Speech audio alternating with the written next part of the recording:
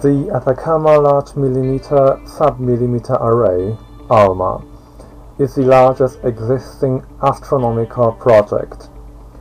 It's the single telescope of revolutionary design composed of 66 high-precision antennas working together at millimeter and submillimeter wavelengths. Although the European, American and Asian antennas differ in their design, all of them work at equal capacity. They are the most precise antennas ever made. They are so precise they can maintain perfect shapes to within a fraction of a human hair on the entire surface. Europe and North America provided 25 antennas each, which compose the main array, and East Asia the remaining 16, which form the Atacama Compact Array. Both arrays work together in order to enhance the latter's wide field imaging capacity.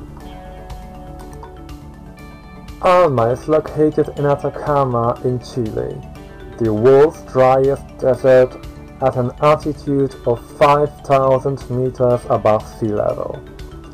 Its location is not accidental. The biggest enemy of the radiotelescopes is the air humidity.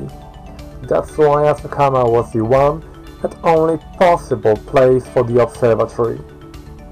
It's literally one of the driest places on Earth, with 11 dry months and only one humid, February, when the observatory goes through a detailed maintenance. The altitude of 5,000 meters above sea level is also reasoned by decreased humidity. Although it's located so high, it's not the highest located telescope in the world. Right next to it, on the summit of Mountain Chajnantor, of 5,640 meters above sea level, is located another infrared telescope, TAO. In the future, we will be building the antennas higher and higher in order to decrease the interferences caused by humidity to minimum. Working at such a high altitude is very exhausting for the body, and not everyone is allowed to the high side. Going by the health and safety protocols, everyone who is going up has to go through medical checkups at the bottom and on the top of the observatory area. One is also not allowed to stay at the high side for longer than 2 hours. Antennas can be configured at the larger area, where the distance between two outer ones is 14 kilometers, or altogether with 150 meters distance, depending on the desired spectrum of the antennas. Each of them is mounted to a special panel. In order to move it to the different location, the technicians use one of the 2 transporters designed especially for ALMA. 150 tons, a maximum speed of 20 kilometers an hour. As I said, 150 tons, and can move in the antenna with over 100 tons each. As a feather. Well, when the truck is fully loaded, it's actually has a maximum speed of about 6 kilometers an hour. The time we just made 45 minutes in this, 30 something kilometers. Yeah. Usually takes about 5-6 hours. Well, if the wind speed, it is the right one, because actually, with the antenna, it have to need that position to be grabbed by a transport. But it's pretty tall, actually, it's taller than the building. And then, if the wind speed reach a limit, it can be moved. No, true. That's why we can plan the movement of the antennas and everything. We can plan it, but in real terms, what if the antennas are possible to move today or tomorrow? It will be told by the weather conditions, and well, it's a hard environment. And then that's why the astronomer has like different projects. and they have to find out every day whether the ones are possible to run in that moment. And well, the idea, for example, just to grab the antenna and detach from the ground and put it up, and just that maneuver takes about an hour. To plug in the antenna, all the maneuver is another hour. Data captured by the antennas is processed by the correlator, one of the most powerful supercomputers in the world, located also at the high side. ALMA is a great example of a worldwide collaboration, where scientists from all over the globe are searching for our cosmic origins. But what does it exactly mean? Something that is perceived as an interference at the other observatories, the cosmic dust, left by celestial bodies like comets or a leftover after cosmic explosions.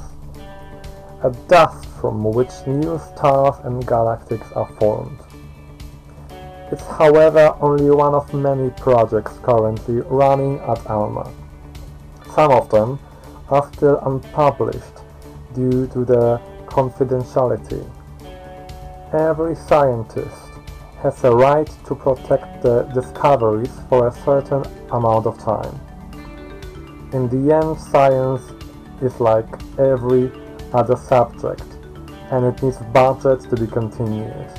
So here especially, the competition is very high. Together with other observatories, so for example, they say like there's something in the sky but we cannot really see it, can you check it out? Well, that will depend on the project it's running. There is some research groups that work in collaboration with some other observatories and some others not. But it's possible. And some people doesn't. Well, at the end of the observations, when they recover all the data,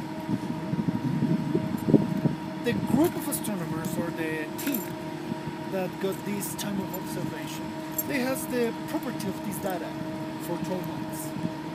How they share it and how they use that data looks like.